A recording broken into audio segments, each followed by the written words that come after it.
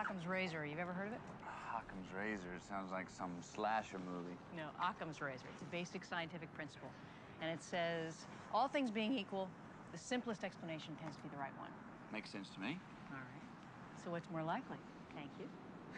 You're welcome. An all-powerful, mysterious God created the universe and then decided not to give any proof of his existence.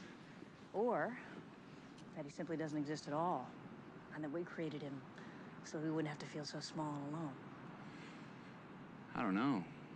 I couldn't imagine living in a world where God didn't exist, you know? I wouldn't want to.